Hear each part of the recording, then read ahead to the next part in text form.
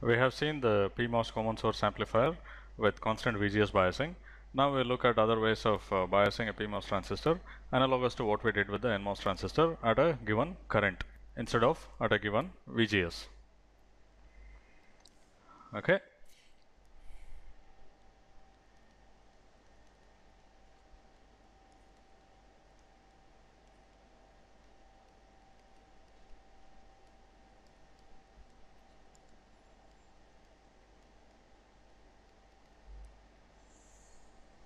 And if you recall, with the NMOS we had 4 variants. We could sense at the drain. When I say sense the difference between the desired current I0 and the actual current ID at the drain terminal and feedback to the gate, and that gave us this topology. To sense at the drain, you have to connect the current source I0 over there so that the difference I0 minus ID flows into the parasitic capacitor and changes the drain voltage. And to feedback to the gate, you have to complete the feedback through a positive incremental gain. That is, the gate voltage should increase if the drain voltage increases, and the simplest implementation of this is of course a short circuit, where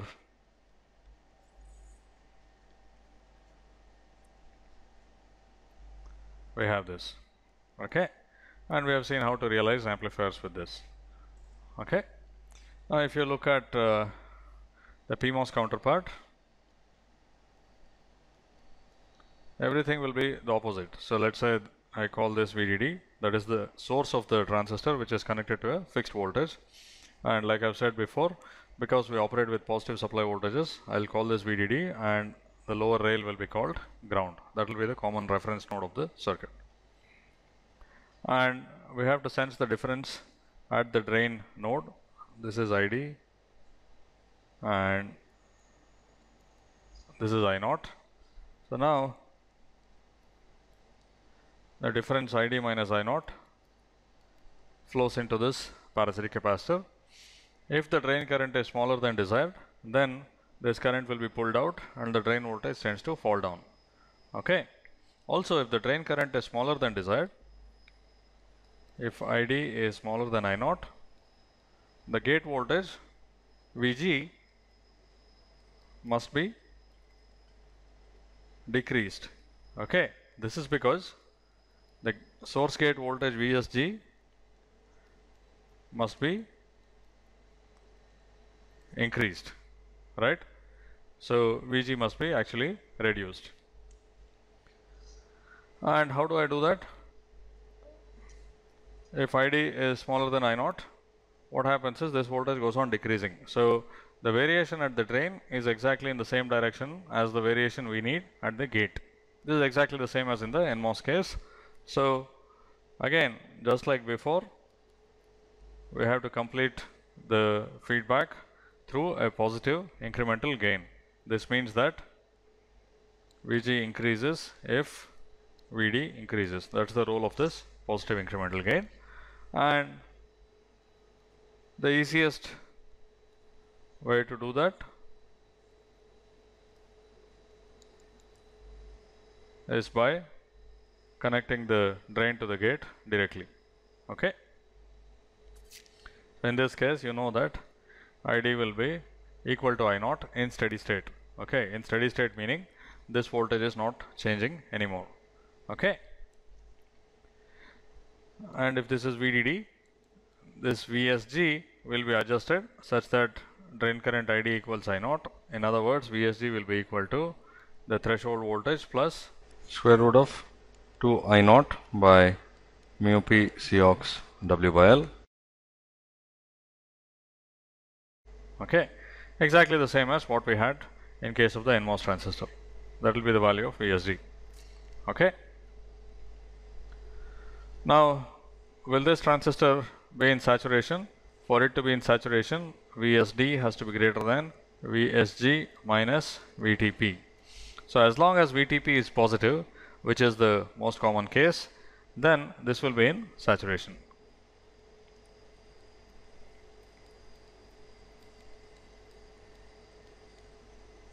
Okay.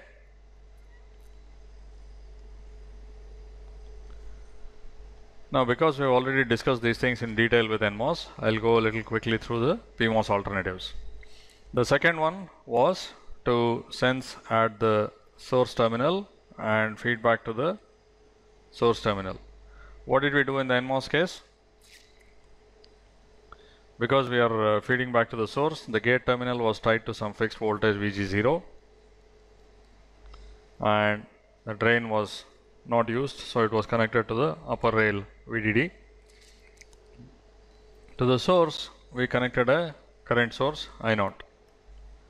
And it turned out that we didn't have to do anything more, because this connection here means that if ID is more than I0, okay, then current flows through this parasitic capacitor and the voltage increases. And also, if ID is more than I0, we have to reduce the value of VGS so that ID is restored to I0. To reduce the value of VGS, we have to increase the source voltage, but that's already happening simply because of this connection. And as I mentioned earlier, the source terminal is part of the controlling side and the control side of the MOS transistor. So the feedback is implicit here. There is feedback. If there is a difference between ID and I0, the source voltage changes, and that will change the drain current. Okay. Exactly the same thing with PMOS. In case of PMOS, the drain terminal is not used, at least as far as the operating point picture is concerned. So we connect it to ground, and the gate is connected to some fixed voltage VG0. Usually it's obtained using a resistive divider, and to sense the difference between ID and I0, we connect the current source to the source terminal, and any difference I0 minus ID will flow through the parasitic capacitor. So if ID is smaller than I0, this means that a current gets pumped into the parasitic capacitor and the source voltage increases. Okay. Also, if ID is smaller than I0, we had to increase VSG. Again, you see that nothing more has to be done because the gate voltage is fixed, the source voltage is increasing. So that means that the moment you make this connection, if ID is smaller than I0, the source gate voltage VSG will increase, and finally steady state will be reached. That is, this voltage will stop moving when ID equals I0. Okay. So that's all that's there to it. So that is source feedback biasing, or sense at the source and feedback to the source.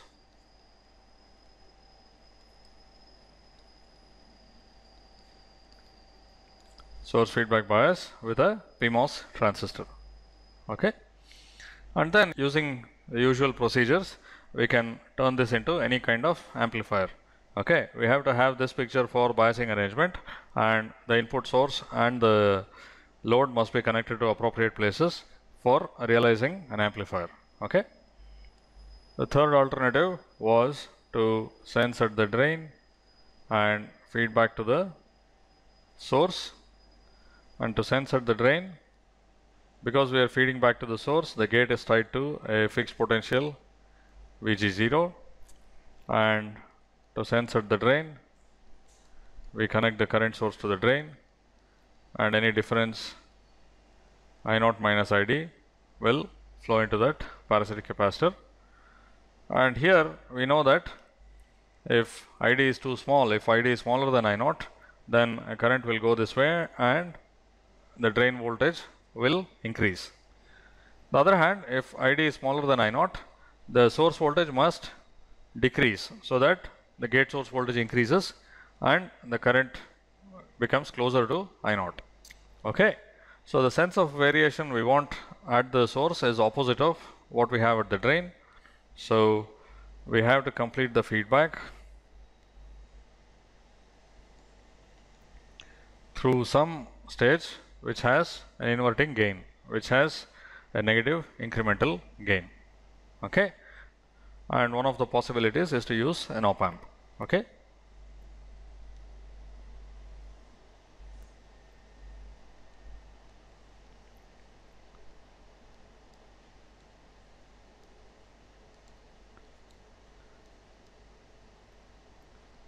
With a PMOS transistor, again, the gate is tied to some fixed voltage VG0, and to sense the difference at the drain, this is ID and this is I0. The difference current ID minus I0 flows through the capacitor. If ID is greater than I0, then this voltage goes on increasing. Okay. Now, if ID is greater than I0, what must happen is that the source voltage must reduce so that VSG reduces. Okay. So the sense of variation we want at the source is opposite to what we have at the drain, exactly as in the NMOS case.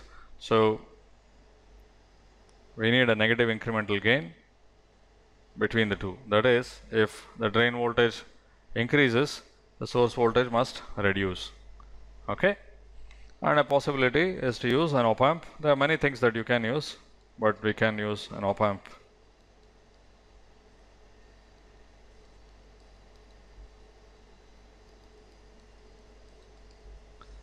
Here,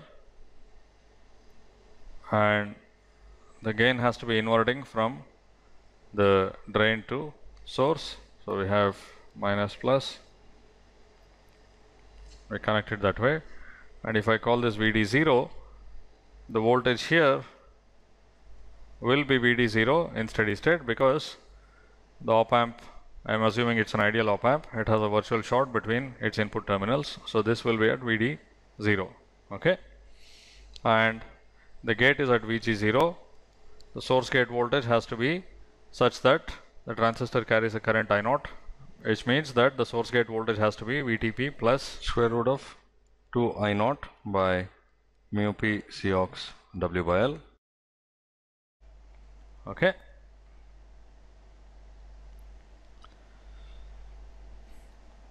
So the voltage here would be the gate voltage plus the threshold voltage plus square root of 2 I0 by mu p Cox W by L, and this part is known as the gate overdrive voltage. Okay, basically it is VGS minus VTN in case of an NMOS transistor, or VSG minus VTP in case of the PMOS transistor.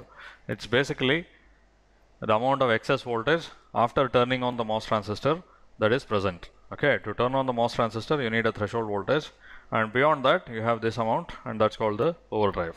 Okay, and the last of the possibilities is to sense at the source and feed back to the gate. And again, because now the drain is not in the picture, we just connect it to the supply voltage VDD. To sense at the source, we connect a current source I0.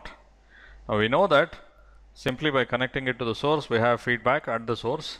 Okay, in this case the feedback is not purely to the gate, there will be feedback to the source as well, but we can provide additional feedback to the gate by completing the feedback through a negative incremental gain. Okay, this is because the sense of variation you need at the gate is opposite to what you have at the source. So in this case also I write feedback to the gate, there is feedback both to source and the gate.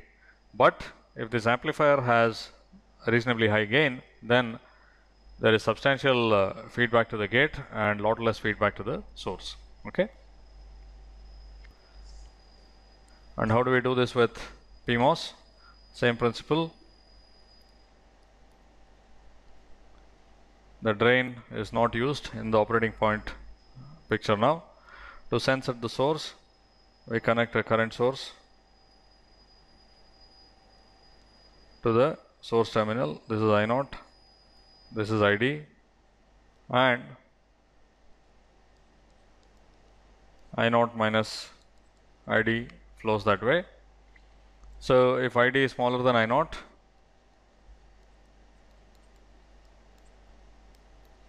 Vs increases. Now if ID is smaller than I0, Vsg must increase. Therefore, Vs must increase or Vg must decrease, or both. Okay. In this case, Vs does increase, but we also want to have feedback to the gate, so Vg must decrease. So again, the sense of variation we need at the gate is opposite to what we have at the source. So we complete the feedback through an inverting stage or something that has a negative incremental gain. So this really means that the gate voltage reduces if the source voltage increases. Okay.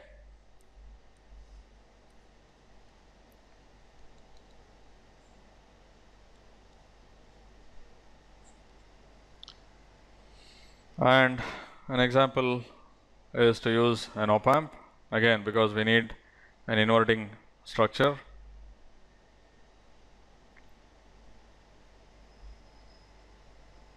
We do this, the inverting terminal of the op-amp is here. This is Vs0 in that if this is an ideal op-amp, because of virtual short when it's in negative feedback, this voltage will be at Vs0, and you can calculate the gate voltage. It will be Vs0 minus the threshold voltage plus the overdrive. Okay. That's the last of the variants for biasing a PMOS transistor at a given current. Now you can take any one of these biasing pictures and turn it into a common source amplifier or any other kind of amplifier that you wish to have. Okay. Now when you already have a working topology with NMOS transistor, you don't have to derive the PMOS topology from scratch. There is a systematic way of converting NMOS circuits into PMOS. That will be the subject of one of the following lessons. Okay.